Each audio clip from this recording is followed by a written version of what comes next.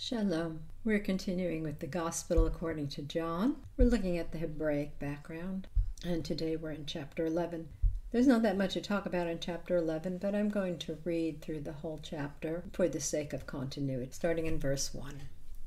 Now a certain man was sick, named Lazarus, of Bethany, town of Mary and her sister Martha. It was that Mary which anointed the Lord with ointment and wiped his feet with her hair, whose brother Lazarus was sick. Therefore his sisters sent unto him, saying, Lord, he whom you love is sick. When Yeshua heard that, he said, This sickness is not unto death, but for the glory of God, that the Son of God might be glorified thereby. Now Yeshua loved Martha and her sister and Lazarus. When he had heard, therefore, that he was sick, he abode 2 days still in the same place where he was. Then after that said he to his disciples, Let us go to Judea again. So just a quick note on the names of the people. Mary, we know, is a common popular name from the Hebrew name Miriam, the most famous of whom is Moses' sister. Martha appears to be an Aramaic name. If you are familiar with the term Maranatha, it breaks down into 2 parts, Maran, which means Lord, and the Atha part means he will come. So Martha appears to be the female form of Maran, like she's some kind of lady. Lazarus is based on the Hebrew name Eliezer, and there are quite a few of them. Abraham's steward. Moses had a son named Eliezer. Aaron had a son named Eliezer. We're also going to meet Thomas, and in John several times it tells us that Thomas was also called Didymus. So this is interesting because the word Didymus means twin, and so does the word Ta'om in Hebrew. So he was definitely a twin. The name of the town, Bethany, Bet Ani, is the house of possibly affliction or unripe figs, or dates. Maybe that's not so important, but we should keep in mind that it's 1.5 miles from Jerusalem. Continuing in verse 8. His disciples say unto him, Master, the Jews of late sought to stone you, and you are going there again? Yeshua answered, Are there not 12 hours in the day? If any man walk in the day, he does not stumble, because he sees the light of this world. But if a man walk in the night, he stumbles, because there is no light in him. These things he said, and after that he said unto them, Our friend Lazarus sleeps, but I go, that I may awake him out of sleep. Then said his disciples, Lord, if he sleep, he shall do well. Howbeit Yeshua spoke of his death, but they thought that he had spoken of taking of rest and sleep. Then said Yeshua unto them plainly, Lazarus is dead, and I am glad for your sakes that I was not there, to the intent you may believe. Nevertheless, let us go unto him. So it is not uncommon in many cultures to find sleep as a euphemism for death. Psalm 76:6. At your rebuke, O God of Jacob, both the chariot and horse are cast into a dead sleep. It's a deep sleep, and the word there is tardema, which is used also for when God puts Adam in a sleep to take his rib, when he puts Abraham in sleep, when he walks through the pieces of cutting the covenant. But literally we know that the chariot and horse are dead. 1 Corinthians 11:30. For this cause many are weak and sickly among you, and many sleep. 1 Corinthians 15:6. After that, he was seen of above 500 brethren at once, of whom the greater part remain unto this present, but some are fallen asleep. Talking about the resurrection took place when Yeshua rose from the dead. Some different 500 people saw him. When I moved to Georgia, I heard this phrase, dirt nap, which is a very colorful euphemism for sleep. And I thought actually that it must be a southern thing because I'd never heard it, but on looking around, I see that it actually probably came from the war in Afghanistan. It's relatively recent, 1981. Continuing in chapter 11, verse 16. Then said Thomas, which is called Didymus, unto his fellow disciples, Let us also go, that we may die with him. Then when Yeshua came, he found that he had lain in the grave 4 days already. Now Bethany was nigh unto Jerusalem, about 15 furlongs off. Remember, we said it was about 1.5 miles. And many of the Jews came to Martha and Mary to comfort them concerning their brother. Then Martha, as soon as she heard that Yeshua was coming, went and met him. But Mary sat still in the house. Then said Martha unto Yeshua, Lord, if you had been here, my brother had not died. But I know that even now, whatsoever you will ask of God, God will give to you. Yeshua said unto her, Your brother shall rise again. Martha said unto him, I know that he shall rise again in the resurrection at the last day. There is very little information pointing to resurrection in the Tanakh. Here are possibly the only two references. Isaiah 26:19, "Your dead men shall live, together with my dead body they shall rise. Awake and sing, you that dwell in dust, for your dew is as the dew of herbs, and the earth shall cast out the dead." In this case, the dead is not the word literally for dead, but the word is Rephaim. Daniel 12:2, "And many of them that sleep in the dust of earth shall awake, some to everlasting life, and some to shame and everlasting contempt." So we see that the whole doctrine of the resurrection of the dead was developed in between the end of the canon, the prophet Malachi, and those 400 years of silence. We see that the Jewish theologians of the day discuss it, and we know that they came to different conclusions because the Pharisees believed in it, but the Sadducees did not. Explanation from the Talmud, from Sanhedrin 92. Ravah says, "From where is resurrection of the dead derived from the Torah? It is derived from a verse, as it is stated, 'Let Reuben live and not die, in that his men become few,' which is a scripture from Deuteronomy 33. This is interpreted, 'Let Reuben live in this world and not die in the world to come.' Ravina says that resurrection is derived from here, and many of those who sleep in the dust of the earth shall awaken, some to everlasting life, and some to reproaches and everlasting disgrace, as we've already discussed from Daniel. Rav Ashi says proof is derived from here, but go your way until the end be, and you shall rest, and arise to your lot at the end of days, speaking of a scripture in Daniel. Continuing in the text, verse 25.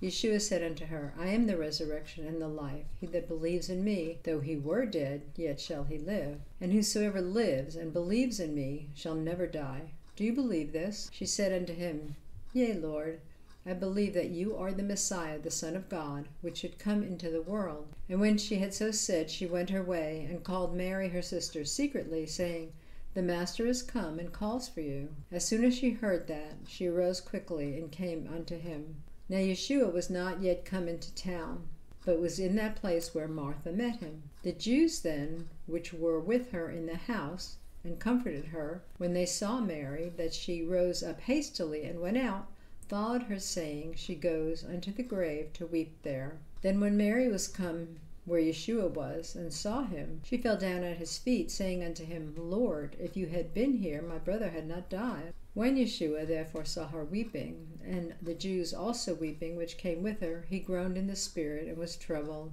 and said, Where have you laid him? They said unto him, Lord, come and see. Yeshua wept. Then said the Jews, Behold how he loved him. And some of them said, Could not this man, which opened the eyes of the blind, have caused that even this man should not have died? Yeshua therefore, again groaning in himself, came to the grave. It was a cave, and a stone lay upon it.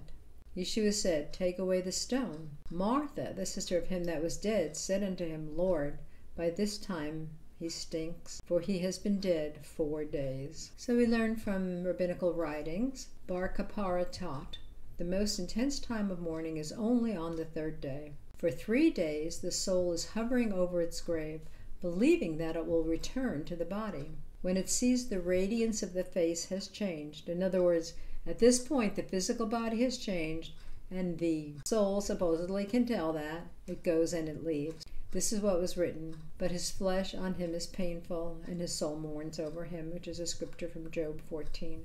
Another tradition, we go out to the cemetery and examine the dead within 3 days, and do not fear being suspected of superstitious practices. So this was 2nd and 3rd look to make sure the person was really dead. It happened once that a man who was buried was examined and found to be living, and he lived for 25 years and then died. Another, so examined, lived and begat 5 children before he died. So without the modern medical instruments that we have, it's more difficult to tell, is the person actually dead? There are cases of Hindu yoga practitioners who are able to put themselves in state of suspended animation where their breathing is so slow and they don't eat and you can't really observe their natural functions, and yet they live. My mother told me many years ago that when she was a little girl, her grandmother died, and they had actually slept in the same bed. And her parents asked her, my mother, was she afraid to sleep in the bed where Grandma had died? And she said no.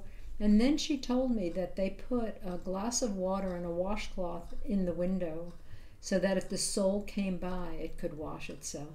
Continuing the text in verse 40. Yeshua said unto her, Did I not say unto you, that if you would believe, you should see the glory of God?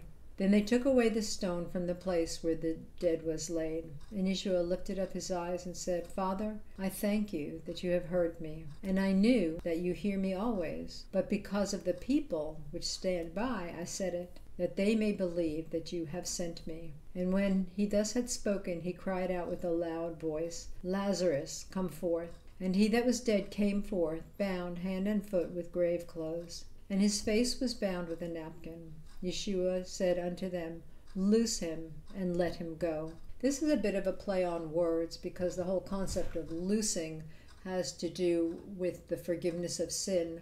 We know that sin binds people the way grave clothes bind people, and that sin leads to death.